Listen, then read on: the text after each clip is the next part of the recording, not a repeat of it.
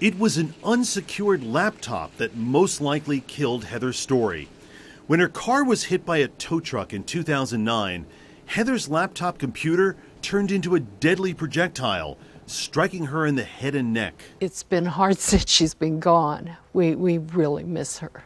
Consumer Reports' David Champion says loose objects in a car can pose a serious danger.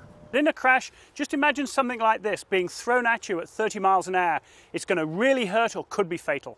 Here's how you can pack your car safely.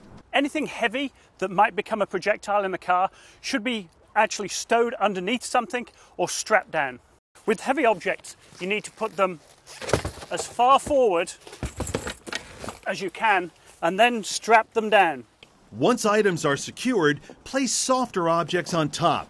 And you should avoid packing anything on the roof of an SUV. SUVs have a higher center of gravity than a sedan. If you load anything on the roof of an SUV, you actually raise that center of gravity higher, making it more likely to roll over in a crash. Also, check how much weight your vehicle can carry safely. This Honda Element isn't supposed to carry more than 675 pounds. You take 3 buddies fishing, you better not catch anything because that 675 pounds is likely to be just the 4 adults. While organizing your car's contents can take some time, it can be the difference between life and death.